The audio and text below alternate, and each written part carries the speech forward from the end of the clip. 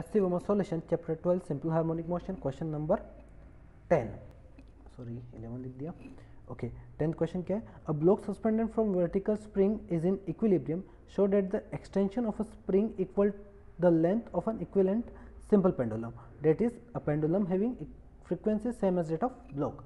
तो अपने पास जो ब्लॉक है इसका जो एक्सटेंशन आएगा वो सिंपल पेंडुलम की लेंथ के इक्वल होगा ऐसा बोल रहा है राइट। ओके तो देखो सबसे पहले इसका अगर मैं एक्सटेंशन की बात करता हूँ तो ये नीचे फोर्स लग रहा है mg और ऊपर फोर्स लग रहा है kx। तो kx इज इक्वल टू मैं mg बोल सकता हूँ तो यहाँ पर x is equal to mg by k है। ठीक है अब यहाँ पे बोला है कि आपको एक सिंपल पेंडुलम लेना है जिसका टाइम पीरियड होता है 2 pi root L by ji right. अब यहाँ पे बोला है कि फ्रिक्वेंसी सेम रहता है तो जब फ्रिक्वेंसी सेम की बात कही तो फ्रिक्वेंसी अपन निकाल लेते हैं। यहाँ फ्रिक्वेंसी क्या आएगा 1 by 2 pi root ji by L. और फ्रिक्वेंसी किसके इक्वल होगी? फ्रिक्वेंसी इस स्प्रिंग मास सिस्टम के इक्वल होगी। अब स्प्रिंग मास सिस्टम का फ्रिक्वेंसी क्या होता है? स्प्रिंग मास सिस्टम का फ्रिक्वेंसी होता है 1 बाई 2 पाई रूट क्या होता है के बाई एम।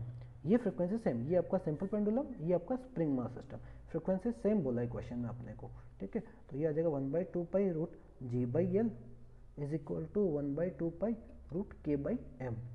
तो 1 बाई 2 पाई के रूट रूट कैंसिल तो जी by L is equal to के बाई एम। तो यहाँ से एल निकाल लेता हूँ।